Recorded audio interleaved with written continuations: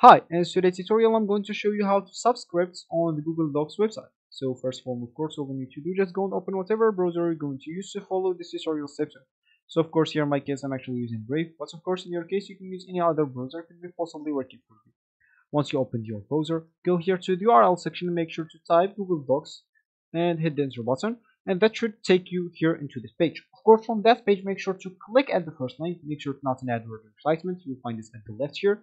Of course, if it is, you can just go and look for whatever link looks like that, and once you click on it, you'll find yourself here at this page. Of course, from here, you'll have to click at sign in option at the top right corner to log in into your account if you already have one. But if you don't have an account, you'll have to click at sign up for free to create an account.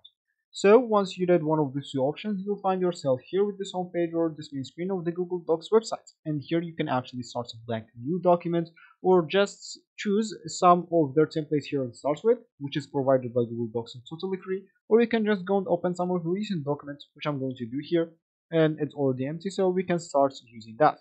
Of course, as we said in the beginning of the video, we would like to subscript a text, of course, and our Google Docs website or file or page, whatever.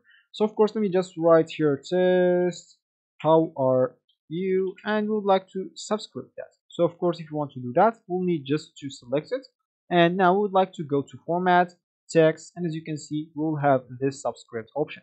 If you click on it, the text will be subscripted, and now of course that will probably for you will be used in maybe an equation. So let's say an example, you will have to click or to type x1 plus x2 equals to maybe 5. So of course we would like to subscript this and this. Now we go to format, text, subscript, and we'll be good to go. So this is actually for this tutorial. I hope you like it. Thank you guys for watching, and goodbye.